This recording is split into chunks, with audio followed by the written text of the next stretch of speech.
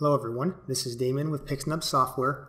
In this video I'm going to be showing you how to reduce green spill in your green screen photography setup. Now for this demonstration I'm doing this inside of Blender 3D software, and the reason for that is because I can quickly change things around in the scene and instantly show you the results on how it affects the green spill. Now this does represent real world lighting pretty closely, so this is directly applicable to your photography. Also, I've got a link to this file in the description of this video, so if you want to play around with this file in Blender, you can download that and check it out for yourself. So the first thing people do when they set up a green screen is they typically go get a very large screen. 10 by 20 is a real popular size that people get, and sometimes even larger. And then they'll do a setup similar to this. And while initially this setup looks good, this does cause quite a bit of spill issues. Let me show you first. I'm going to view the side view here, and then I'll turn the walls off here so we can see. And this is typically how people will set their screens up. And you notice the person here is roughly 6 to 7 feet from the screen, and that's good.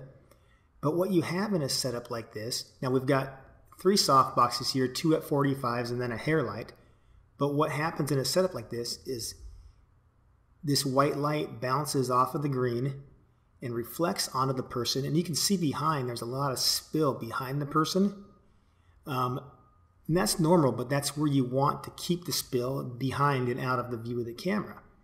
When you have this large surface area in front, you're going to introduce some spill into the front.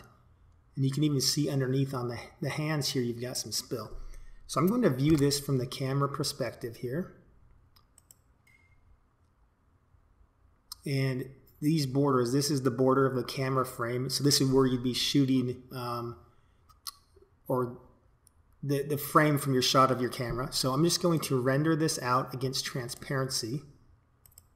And I'm not going to be explaining exactly how I'm doing everything here in Blender because most photographers are not using this software. I'm just using this for demonstration purposes. But what you see once you've rendered out or once you've shot your image and extracted, those areas of spill are very noticeable. And I'm going to render one more time, and I'm going to do that with the screen itself in the render and just show you that it's kind of deceiving in your initial green screen shot where you don't notice the spill. And when you initially get your shot, it looks good when you're just viewing it because the green around the person is so bright, you don't notice the green. And if you zoom way in, you can notice that there is some heavy spill under this arm, for example. And if we view the extracted image, you see that these pixels are the exact same color as the non-extracted image, but that green pops once you've extracted it. Now, Easy Green Screen will go in and try to neutralize that spill, and it does a pretty good job for a lot of spill situations. But I do get people that actually a lot of people. I get 2 or 3 times a week, somebody is going to do a setup like this, and they're going to say, "Hey, what's the best settings inside of Easy Green Screen to remove this spill?" Well, my answer is always the same, is that you should always try to eliminate the spill in your green screen setup first and only use Easy Green Screen where needed to remove it. And in general, if you're needing to go in and tweak spill settings inside of Easy Green Screen, then you've probably got too much spill to start with, and it's better to eliminate that spill in your setup. If you do that, then most of your extractions will be one click and you won't have to mess with any settings. So I'm going to go back into our image here. I'm going to show you the setup that I use when I shoot and the difference you'll see in the extracted image. So I'm going to turn off the green screen and the green floor here.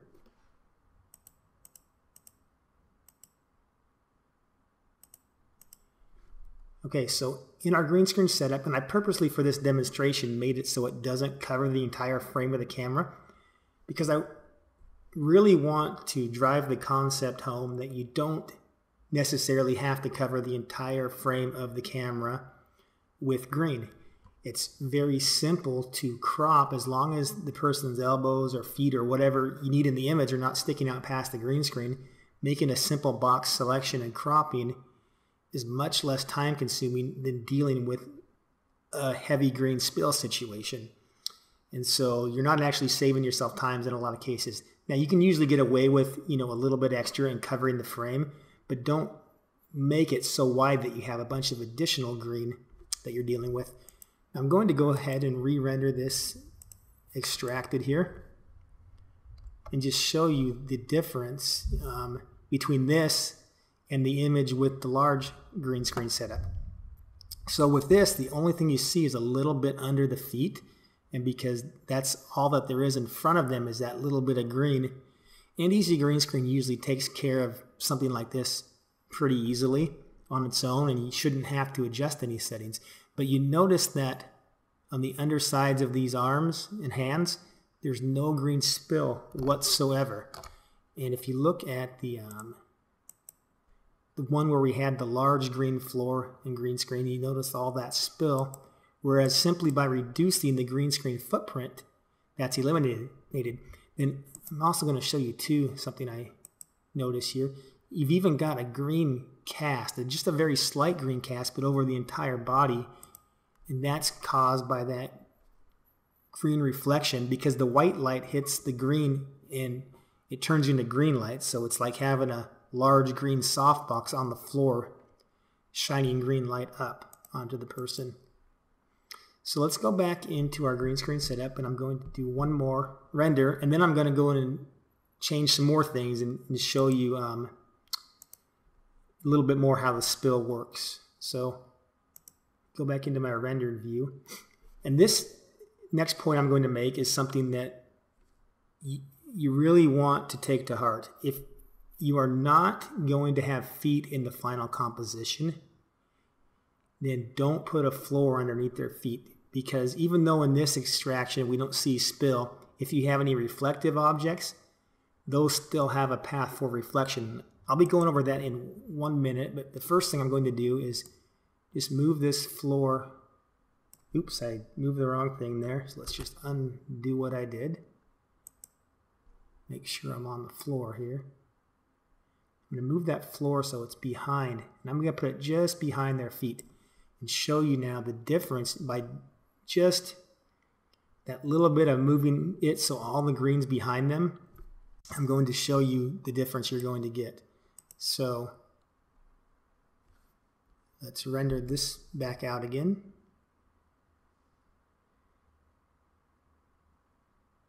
Now, of course, if you were going to cut feet out in a photography situation, you would have to manually trace and cut that out. But if you were not including feet in the image, look how clean everything is. I mean, there's no spill whatsoever in that image. And so then you're not going into Easy Green Screen and trying to find out the best settings to tweak to correct the spill. You just don't even have the issue to start with. Now, hair is a different thing, of course. You're always going to have where it shows through the this flyaway hairs, and I've got other videos to show that, but this is just talking about the spill that you can control with your setup in this video. So next thing I'm going to do is just go into this and just show you. I think I'm going to go back to the large setup here. And then, all right, we'll go back to this setup. Let me get back over to where we can see. Yeah, lost my place here.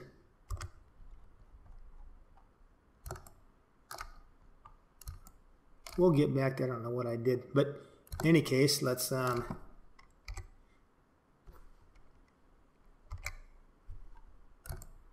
get back over to the side view. I'm just going to show you what's happening when we move this floor. So I'm going to take this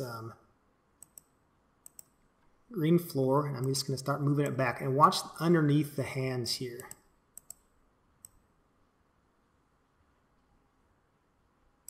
As soon as you get to about this position, most of that green is gone, and a little bit under here, but as soon as we start moving it back, you can see how that spill is instantly removed. Now you're always going to have spill behind the person, but the whole key is keeping that spill behind them and out of view of the camera. And that's why making the screen more narrow and behind them is going to eliminate that. So if we look at it now from the camera perspective, we don't see any spill. Now I'm going to go back to, let's actually move this back out. I'm going to now discuss reflective objects because those work quite a bit differently. Because what we have now is we have more of a diffuse or a matte material. So the spill that happens with a matte material is when you're actually bouncing light, and what happens is this white light hits the green, and when it reflects, it's now green light, and then that light is illuminating the matte material. Reflective materials work in a completely different way. Let's just go in here. I'm going to change this bat to a reflective material. Let's get on the bat.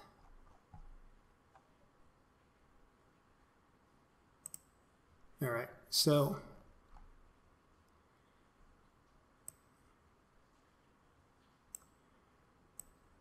now I've changed this bat into pretty much a chrome bat here. I'm going to show you how reflective materials are quite a bit different.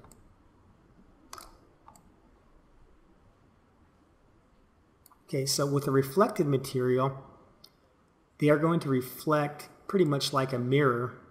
And if we can get the right angle here, you see we've got our softbox up here, and then you've got the ceiling behind it, then you've got the green screen being reflected. But depending on the angle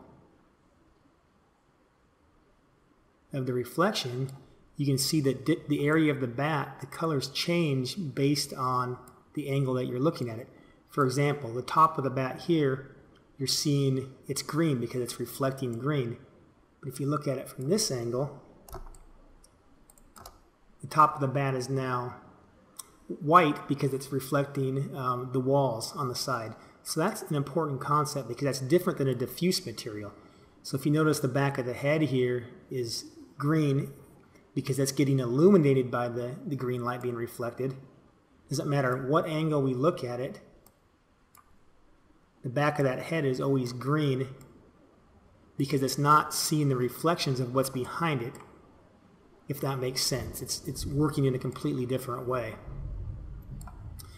And so let's go back to the camera view, and I'll show you with a reflective object here.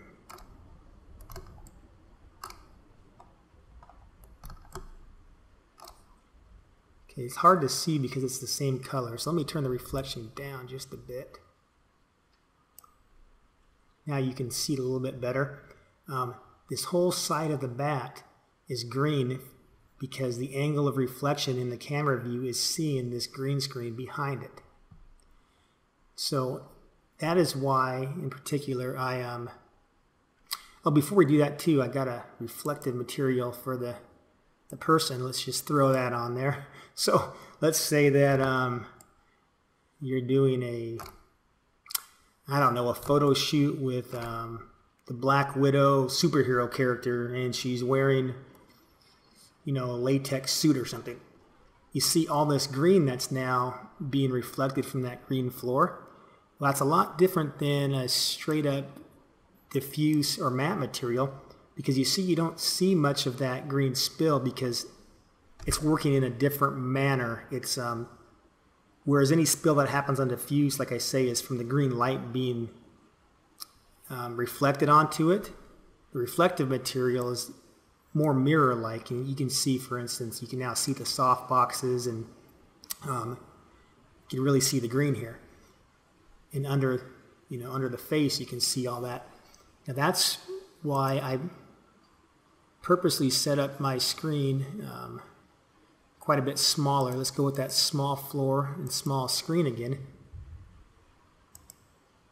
Now you see with this setup, all of those spill issues, like under the face and on the legs, are completely gone, except for the sides you see a little bit. And working with reflective materials is quite a bit more difficult.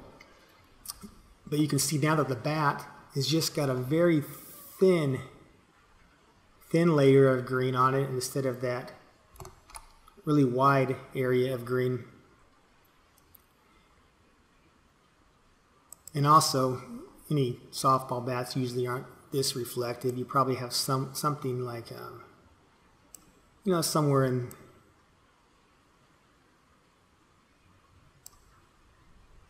here is probably where you'll see most of your softball bats. They're a little reflective. You have a painted material, but they usually don't extract too bad. So anyway, I think that about covers what I wanted to show you.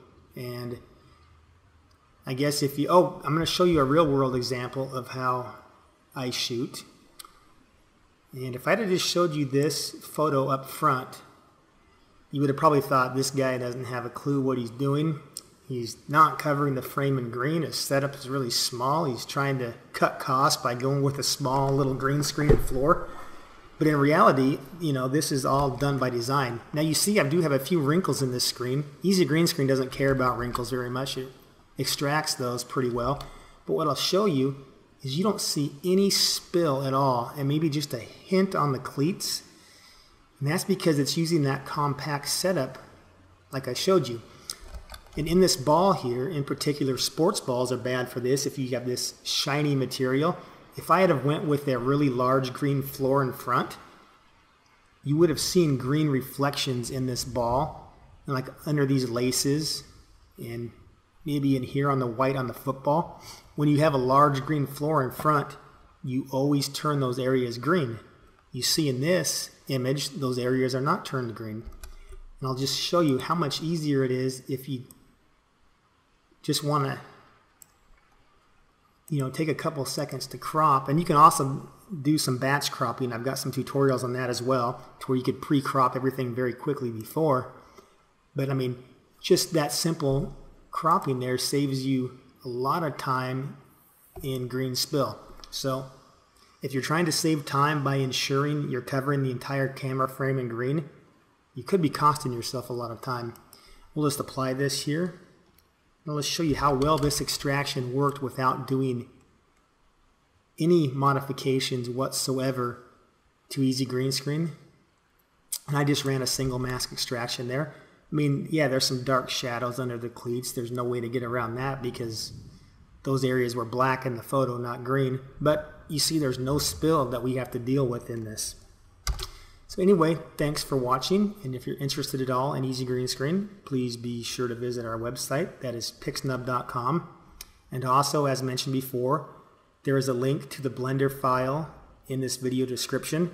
I will say this to photographers: if you've not used Blender, there's quite a bit of a learning curve. It is a free software you can download, but please don't bombard me with questions on how to use Blender, because it's got a pretty steep learning curve. But for those of you who already know that and want to you know, download this file and check it out, by all means do so.